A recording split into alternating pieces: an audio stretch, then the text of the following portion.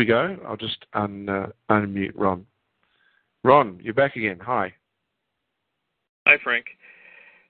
Say, what is your take on the Vatican's eulogy on Pentecost, considering the what we did prior to that?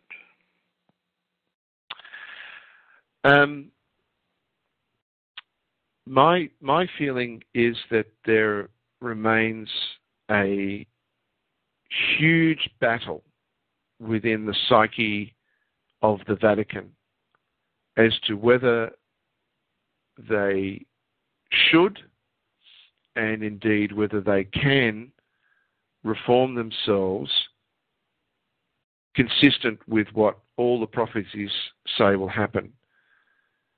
Now, the prophecies say that the papacy ends, and it says that the existing system ends. And I believe that that is 100% accurate. I believe that's true. But what I saw out of the Vatican on the most important... People think Christmas is the most important day of celebration for the Vatican. It's not. Some think it's Easter. It's not. Easter's a sacrifice. The most important day for the Vatican and for the satanic forces around the world is Pentecost. It's the day of illumination. What do we mean by illumination? It's Illuminati Day. That's it. Illuminati Day is Pentecost. And the message that came out from the Vatican was almost like someone copied and pasted 2 or 3 paragraphs out of the catechism, the catechumen. So that tells me that there was either a last-minute pulling of what they would like to say, which is what I think happened. They got cold feet at the last minute. They'd written something and they got cold feet.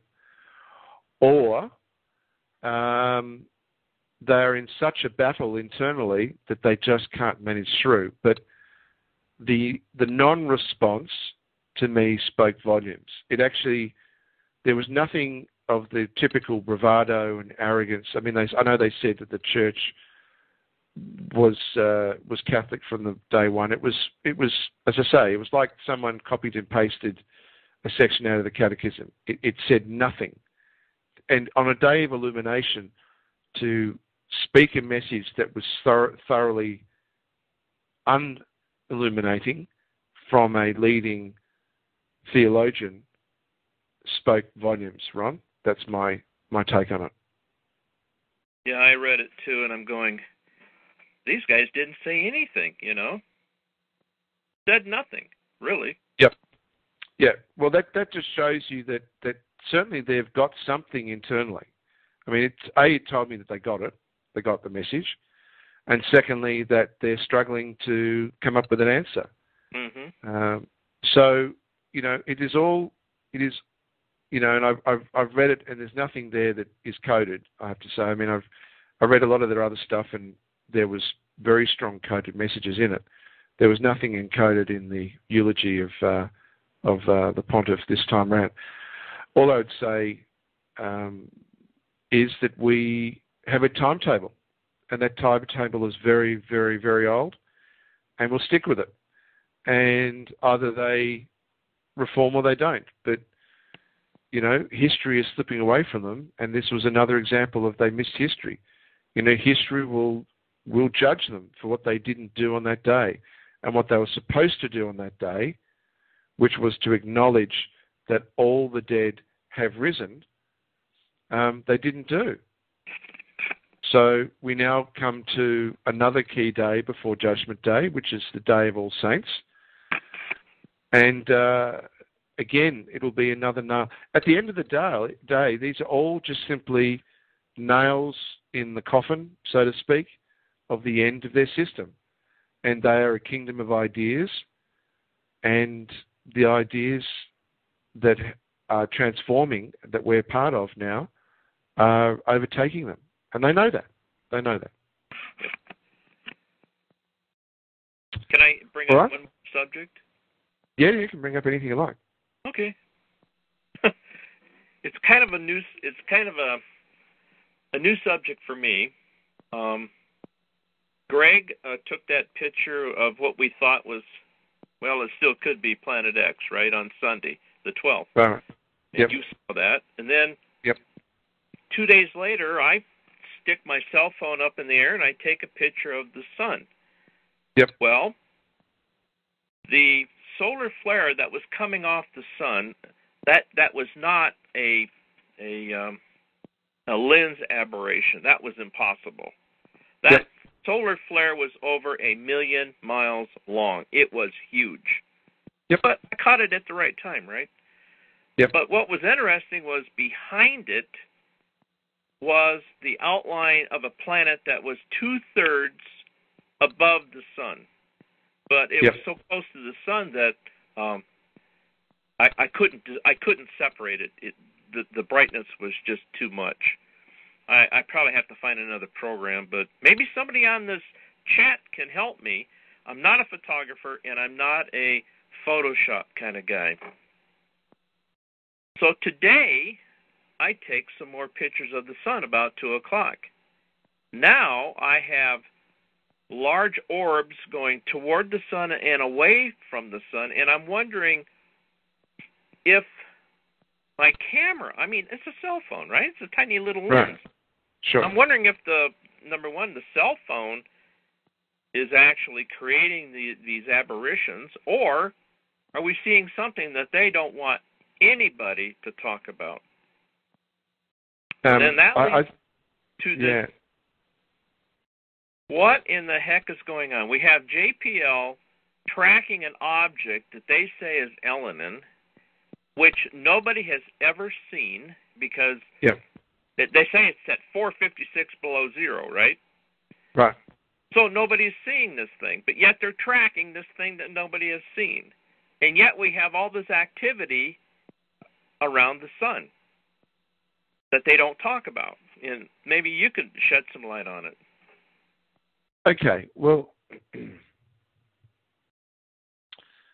if you, what does Hollywood, the public notice system, tell us about the ruling elite?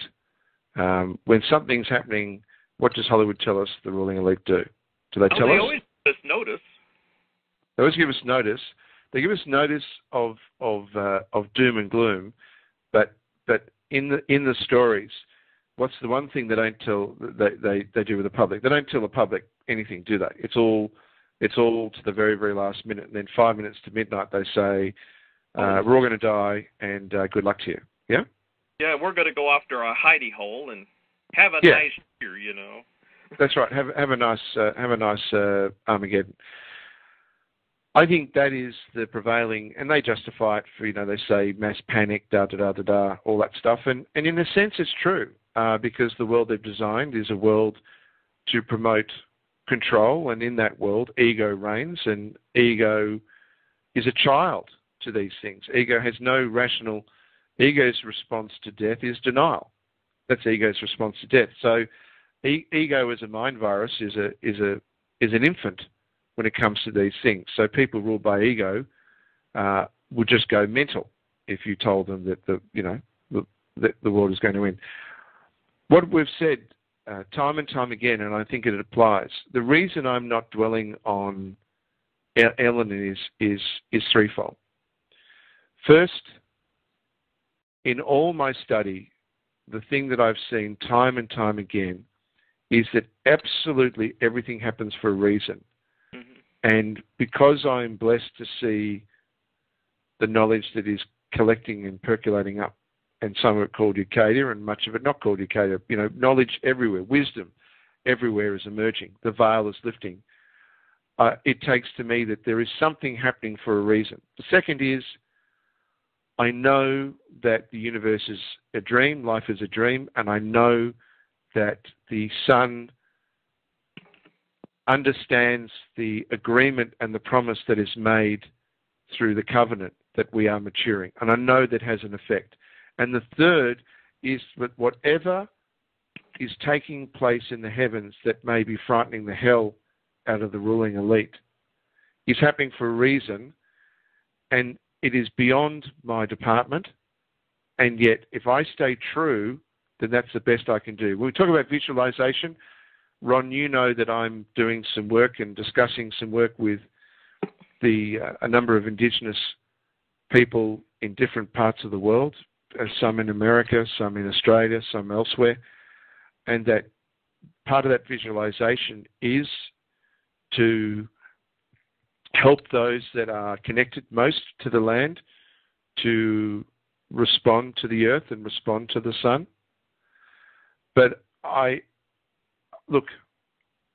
think all of this is going to be a miracle. I don't think this is going to be a doom. I don't think it's going to be a disaster. I think it's going to be a miracle. And the miracle is, what's the quickest way to get rid of all the parasites in the world? Drop some meteors on their hidey holes. Precisely. Yep. So we leave it at that. I don't wish ill on anyone, but I just know that the greatest poet in the universe is the universe. And the greatest laid plans of mice and men, yes? Their greatest plans, they hide themselves in mountains, and the only meteor hit is that mountain. It's happened before. It'll happen again. They're ruled by ego. They can't help themselves. Let's just focus on the visualization of the world changing, and let us pray to the sun and to our ancestors that whatever is supposed to happen happens, and that we are given the opportunity to prove that we have grown, and that this age is, as they say to the Americas, the fifth world, the end of the fourth, the beginning of the fifth. This is the end of days if we follow the Abrahamic faith, and that this is the new age. Let this be the time. And our prayers and our thought is immensely powerful. If one can conceive, all can conceive. And that's something we can do in a practical way, Ron. Yep. So, yeah, good on you. Good night. Good night. I know I've missed a few questions, but I am going to wrap up now. We've come almost to the end of the hour. I know that there are some questions here about what is one issue that you can raise in court that will give you a good chance to prevail. Look, it's a broad question, and I simply say that there are notes already on how to succeed at court. There's background material there.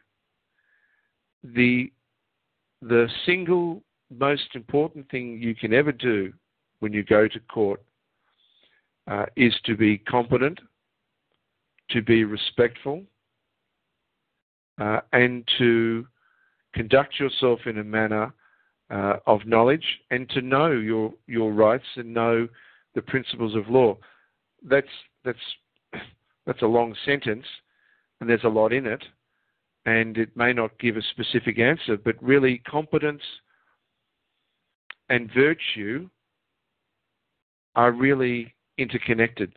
Tonight we spoke of virtue, but in many of the previous talk shows we've spoken of the other.